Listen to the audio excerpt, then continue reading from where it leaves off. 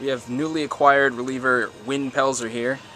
Wynn, how'd you first find out about the trade with Miguel Tejada? I was on the field in BP actually yesterday, and the manager called me in the office with our scouting director and minor league coordinator and told me about the trade that happened yesterday.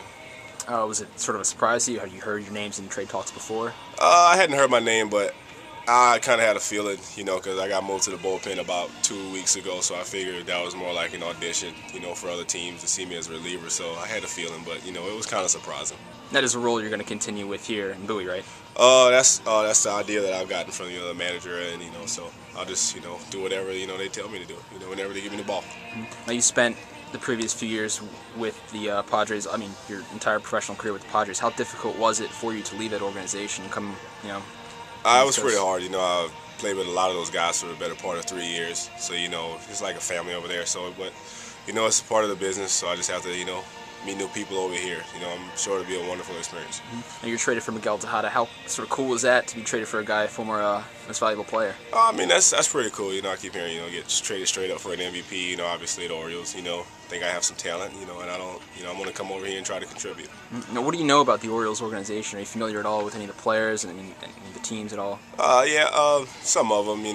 Just of course, the Cal Ripken history. Stuff like that. He's one of the best players ever. Just little tidbits here and there. Have you gotten a chance to familiarize yourself with any of the guys in there yet? I talked to a few guys in there. I'm still, trying to work on the names and everything. So it's first day. I'm just trying to, get settled in and, trying to find some sort of comfort level. Gotcha. Can you tell us a little bit about your arsenal? I've read reports you have a fastball, mid to high 90s, a hard slider. Can you just tell us a little bit about it? I'm a fastball, slider, change-up guy. Basically I just try to, keep the ball down, get guys to hit on the ground. Now if I get ahead of them, you try to, go after them with my slider, my changeup, depending on, who's in the box.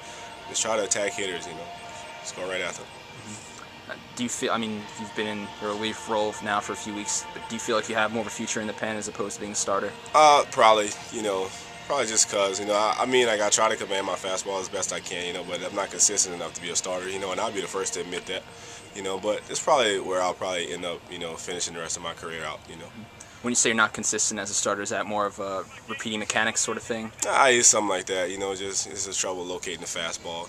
It's just one of those things you have to fight through. I have to fight through as a pitcher. Okay, well, welcome, Wynn. Thanks a lot.